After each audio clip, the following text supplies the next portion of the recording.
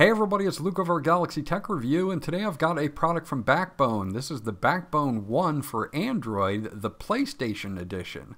Now this is going to be compatible with Xbox Game Pass, of course, PlayStation, Remote Play, and of course Steam Link and things like that. Also, any native Android game that supports a controller, you'll be able to use this with as well.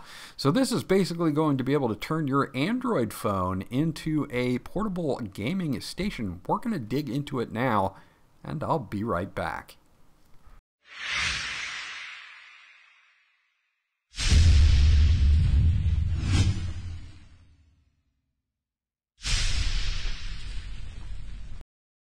Okay, so this is everything that you get. Once you get it out of the box, you're going to get a little card here, and this has a QR code to download the Backbone app if you would like to do that. It's kind of an all-in-one hub that kind of you can launch all your games from, and it is pretty nice. We'll look into that in just a little bit. You do get a safety guide here, so you can check that out if you need to as well.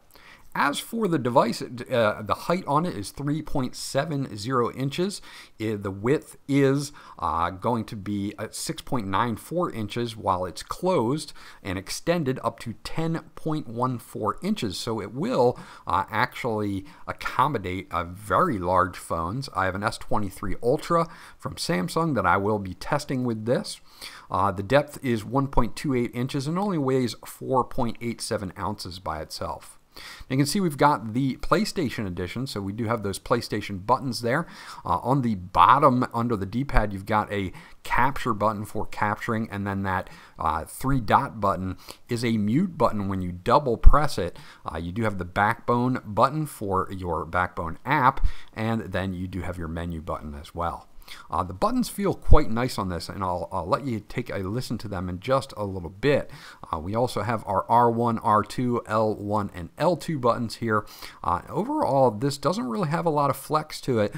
On the bottom, we do have a 3.5 millimeter headphone jack, 4 wired headphones, and you do have a pass-through USB Type-C port for charging your device while it's in the controller, so you don't have to worry about running out of battery. Now this does connect via USB Type-C, so it's not going to draw a lot of battery power anyway, but it's nice to have a pass-through charging port as well. Also, that USB Type-C can be outputted to a larger display, such as a tablet or something like that, and you can use the controller standalone to game on a larger screen device.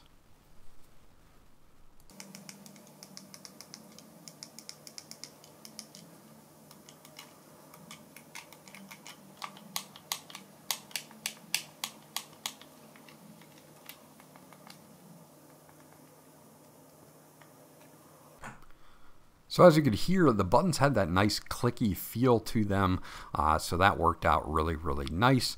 What I'm going to do now is get my S23 Ultra, and as you can see, it telescoped open no problems, and it is very solid when it is in the device. It runs direct off that USB Type-C, so there's little to no latency whatsoever. I can totally control my phone with this any way that I would like, and it does a good job at keeping everything in my hand. It feels good in the hand too, nice and solid. So the first thing we're going to take a look at will be PS Remote Play real quick, because this is the PlayStation edition. So let's take a look at PS Remote Play, and we'll get connected up to my PlayStation. And we can see that this will work very, very well depending on what you're trying to play. So now I'm connected here to my PlayStation. I don't have a lot of things installed at the moment, but let's just jump into something here, and maybe Hogwarts Legacy. And you can see that we will have a totally mobile experience here with Remote Play, and Remote Play works really well on this, especially if you have a strong signal. You can use this over your data connection as well, and as long as you have a strong data connection, you should be pretty good to go. But you can see here that between button latency and things like that, as I run around this room real quick, that you're not going to have any latency problems with this connected on your Wi-Fi network. So you can see as I'm shifting and turning here, I literally have 0 latency. This is over Wi-Fi, of course. Again, if you have a strong data connection, you're going to have no problems with this either. It doesn't stop with just PS Remote Play. We can do Game Pass. So if you're a Game Pass Ultimate subscriber or something like that, you're going to be able to do cloud gaming through Game Pass. No problems with this either.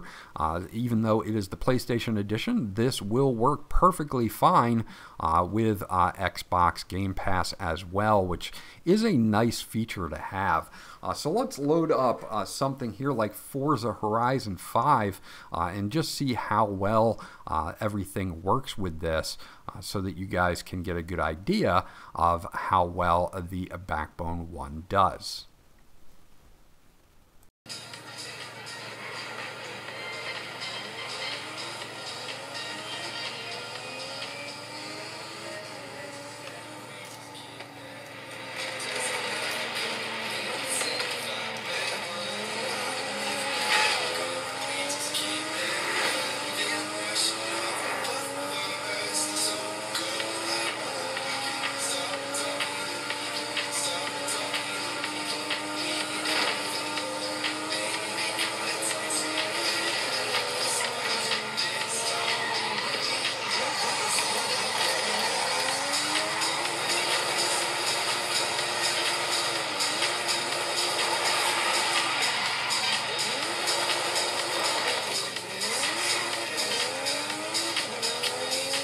So you can see no problem with cloud gaming over Xbox Game Pass. Now Backbone has their own app as well, and you can see it kind of keeps everything in one centralized hub. I've got some local games from the Play Store like Oxenfree 2, Game Pass, PS Remote Play, and I can launch them all from the app itself. And you can of course view all of your games here. It's got news about Backbone's news and other gaming news as well as PS Remote Play games and suggestions, things that are popular on Backbone like Diablo Immortal, Call of Duty Mobile, things like that, Dead Cells, all of those you can see, and it'll show you which applications you would play those on when you select them, which kind of helps out too a little bit. So it's an all-in-one hub here that works out really, really well for keeping all of your information together. Now, if we want to go in and play, say, a native game or something like that, we can. You also have, of course, all of your stats up at the top, your battery stats, things like that. I have Oxenfree 2 here. It's a native Android game, and it'll automatically launch it from within the Backbone app, which really makes it, again, kind of nice to have everything all in one place. So playing games that support controllers are going to be no problems, even if they're native Android games.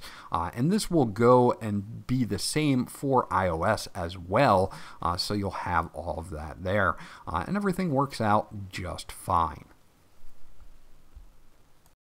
Okay, so the last thing I want to talk about is using the controller without your phone. You can use this as a wired controller. I have a tablet here. This is a 12.4-inch S9 Plus from Samsung, and I'm just going to plug this in straight in as a USB Type-C, and you can see I've automatically got this controlled and ready to go. So if I want to play PS Remote Play here, no problems whatsoever being able to do this, just using it as a controller as well. And you can see I can cycle through. Maybe we'll check out some Astro's Playroom or something like that and see how it does. Okay, so here we are in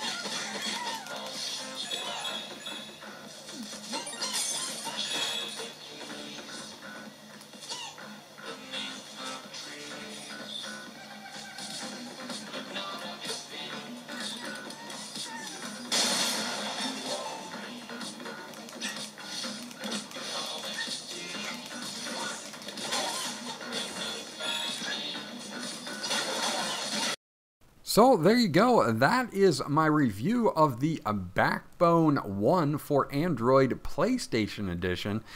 This is a really great device to have if you want to turn your phone into a portable gaming kind of powerhouse, really, being able to leverage things like PS Remote Play, Xbox Game Pass, Steam Link, and of course native games for Android or iOS, depending on the version that you get. Overall, the construction is really nice. The triggers and buttons feel really good while you're playing it, and then of course, more importantly, the device feels nice and sturdy while it's in the controller as well. So they did a really good job on the whole build and fit and finish. I like the fact that I have pass-through charging on this, and I also like that I can hook this up as a wired controller for larger devices with larger screens.